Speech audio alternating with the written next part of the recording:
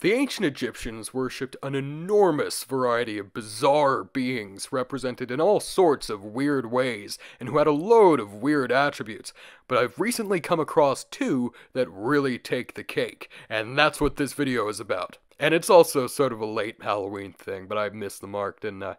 And don't forget to subscribe, it really helps the channel grow. So you can see even more interesting tidbits of ancient Egyptian history. And maybe even more. For starters, what do you think when you look at this image? It's strange, right? The guy who looks like he's wearing a bedsheet ghost costume seems so out of place in an Egyptian work of art that it almost looks like he was photoshopped into it. And he has an uncanny resemblance to certain fictional astronauts. But no! He's real. This is the mysterious ancient Egyptian god/demon Medjed. The woman right next to him looks a bit afraid of him, and let me just say that she's very right to be, but I'll get to that later. If you're a fan of ancient Egypt or a disgusting weeb, you might have already come across this specific image of Medjed, or this one.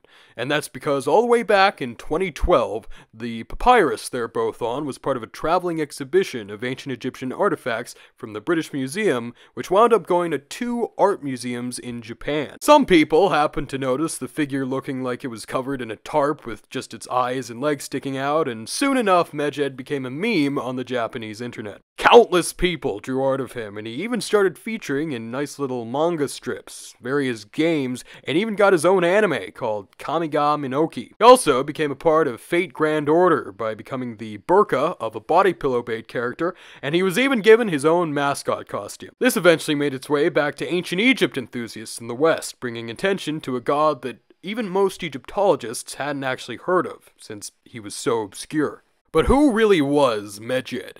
Well, as far as we know, he was only ever mentioned in or illustrated in connection with a single text, chapter, or spell 17b of the Book of the Dead. The Book of the Dead, which the ancient Egyptians knew as the Book of Coming Forth by Day, was the ultimate guide to the perils ancient Egyptians believed they'd face in the netherworld after death, before attaining eternal life among their gods.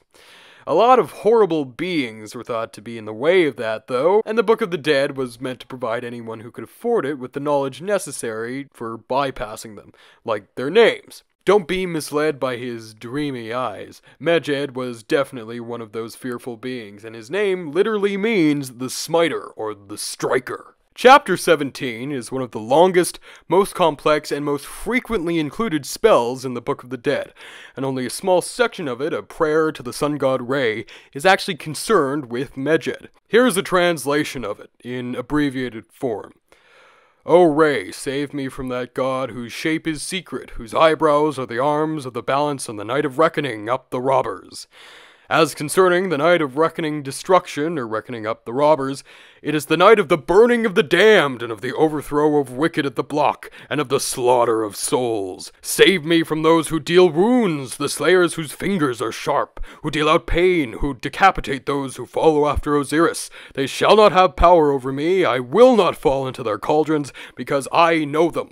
I know their names, I know the name of the smiter, Medjed, among them, who belongs to the house of Osiris, who shoots with his eye, yet is unseen. The sky is encircled with the fiery blast of his mouth, and he heralds the inundation / commands the Nile god happy, yet he is unseen. So basically, Medjed could shoot lasers from his eyes, can breathe fire, and somehow also has some sort of control over the most important component of ancient Egyptian civilization. Oh, and of course he'll boil you alive or slaughter you in some other horrible way if you ever forget his name. Medjed has also, more rarely, been identified with a being mentioned just a bit later on in Chapter 17, who's also referred to as Unseen. Now, this is probably why we can't see any part of Medjed apart from his eyes and legs. The other name he goes by here is Devourer for Millions of Years, and it mentions how he shoots forth filth. Fun stuff. Medjed was only ever depicted in vignettes meant to illustrate Chapter 17 within papyri containing the Book of the Dead for a pretty short period of Egyptian history between the 21st and 22nd dynasties. There also happen to be only 9 total papyri in the world with these illustrations of him in them. So with all that taken together, there aren't too many ancient depictions of him out there, and ironically, all the modern ones based off his appearance in the papyrus that went to Japan completely outnumber the originals. But the very papyrus that visited Japan and pushed Medjed back into the spotlight is, in my opinion, the most interesting of the bunch.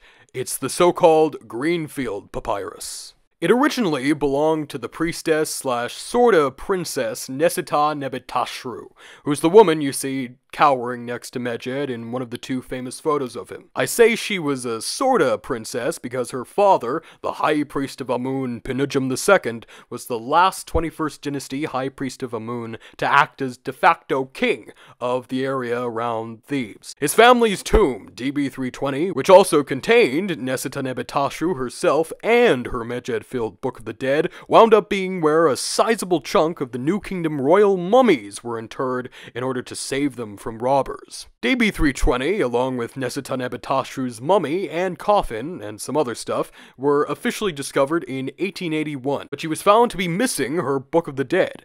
That's because DB320 actually wasn't discovered in 1881. It was discovered a decade earlier by a local family named the Abdel Rasuls, who slowly siphoned some select items from the tomb onto the antiquities market before eventually getting caught, which I've mentioned in another video. In 1910, it turned up at the British Museum, where it was donated by a widow named Edith Greenfield, whose husband had purchased it before he died. I'm sure you can probably guess how it wound up being called the Greenfield Papyrus. So just think, if one of the Abdel Rasuls hadn't taken a liking to the Greenfield Papyrus and pocketed it, then it probably would have ended up in Cairo instead of the British Museum, and then it probably wouldn't have made its way to Japan, and Medjed wouldn't have turned into a meme. Funny how history works. This isn't to condone looting antiquities, though. There are in fact 3 papyri already in the Cairo Museum with depictions of Medjed in them. Another 3 sit in the Bodmer Museum in Geneva, and the remaining 2 are another one in the BM and one in the Museo Egizio in Turin. Okay, let's move on to our next weird being, this guy. The turtle-headed demon.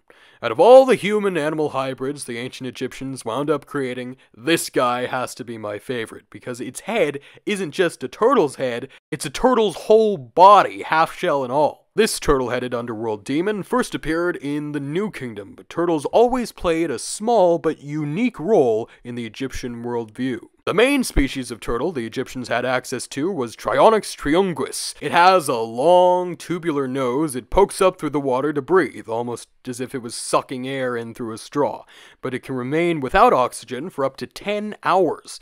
This allows it to lead a shadowy, secretive existence away from the water's surface.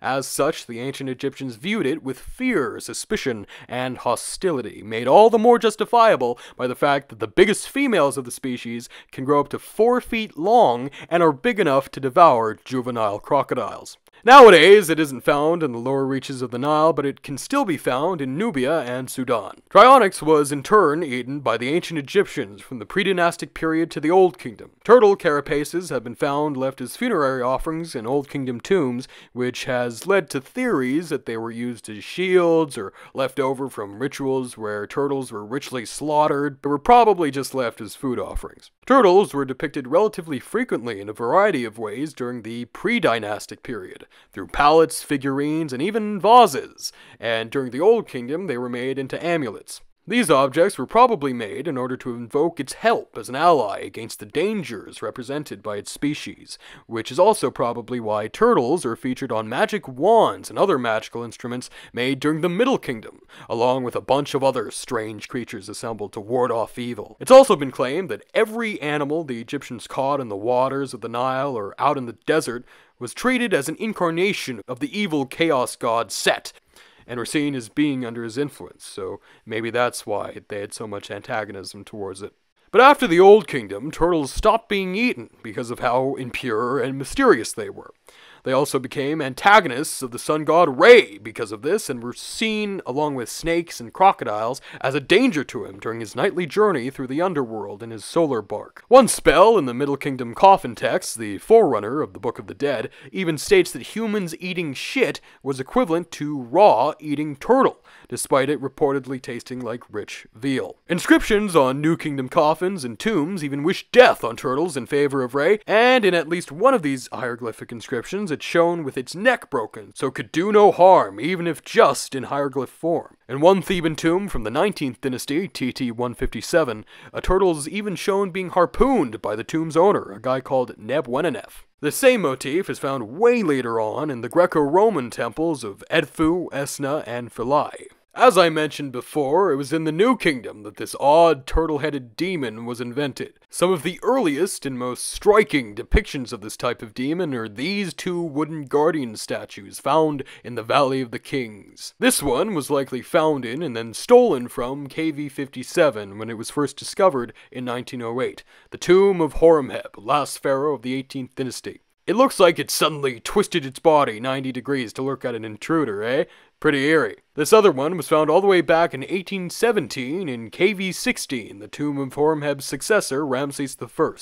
As all things do, they both somehow ended up in the British Museum. Turtle-headed demons continued to live on for a while after this, unlike Medjed, albeit they were rarely seen. Like Medjed, they acted as underworld guardian demons, often shown protecting the third gate of the underworld. Here's one depicted inside the tomb of Ramses III, KV-11. After the New Kingdom, turtles just by themselves were never really depicted again unless it was in a form intended to localize the evil within them so they could be destroyed. Yeah, the ancient Egyptians really didn't like turtles. This might also have something to do with the fact that they were associated with both Set and the serpent god of chaos and evil, Apophis, since the turtle is sometimes used as a determinative hieroglyph in his name.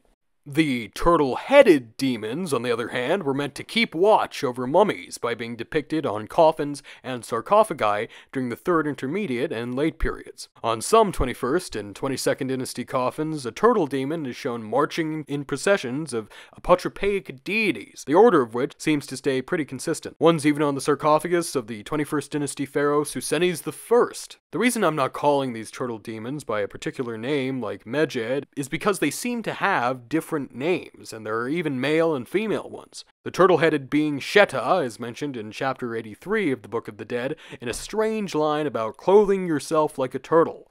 I am grown as a plant, I am sheltered as a turtle, even though it's about turning yourself into a bird. The ancient Egyptians are confusing, man. One variant is depicted on a 25th or 26th dynasty outer coffin in the Medelhavmuseet in Stockholm, belonging to a woman named Isisirdis, and she's called the Lady of the Lake. Maybe this is why the other Lady of the Lake never showed her face to King Arthur. It seems like she wasn't a usual guardian demon, though, since she doesn't appear in spells connected to the protection of underworld gates, and that instead she was just meant to protect the body of the deceased. A unique and much more obviously female turtle-headed demon also appeared in the Ptolemaic period. Other turtle-headed demons are shown illustrating Book of the Dead chapter 144 on 2 Ptolemaic papyri from Thebes. This chapter is about 7 particular gatekeepers, and the turtle-headed one is actually called the one who eats the excrement of his rear. This is actually a name which dates all the way back to the Middle Kingdom, where it's found in coffin text spell 1102. So that's where I'm going to end off the video, because I don't think it can get any better than that. I hope you enjoyed. I know it looks like I haven't uploaded in a while, but I actually did upload a video about Zahi Hawass's bizarre Egyptian archaeology reality show, and despite all the work I put into it, it was unfortunately at the receiving end of a copyright strike. But I do have some interesting stuff planned for the near future, so stay tuned.